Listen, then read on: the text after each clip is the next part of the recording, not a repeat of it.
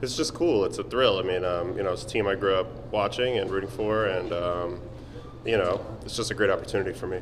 Adam, would you really strike out Babe Ruth every time?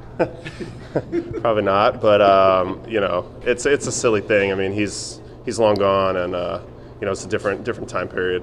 Do you think that those comments were a little misconstrued? Oh yeah, for sure. I wasn't trying to disrespect a legend, obviously, but talk more about evolution of pitching in the game, and probably a name I shouldn't have used in that example. So you've learned something about Yankee lore and Yankee tradition going forward? I think so. Yeah, that's fair to say. What was your attitude toward the Red Sox when you were growing up as a Yankee fan?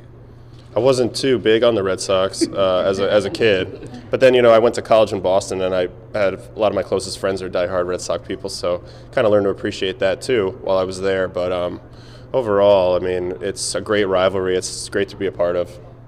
Was it a no-brainer to wear the number 0? Not a no-brainer. I mean, I didn't want to do anything to upset people, but I had to be myself and didn't know what the organization would think. So I said, it's kind of the ball's in your court, and for me, it's just a number, so something I'm comfortable with. There wasn't any other single-digit number available, by the way. Yeah, no, I'm well aware of that.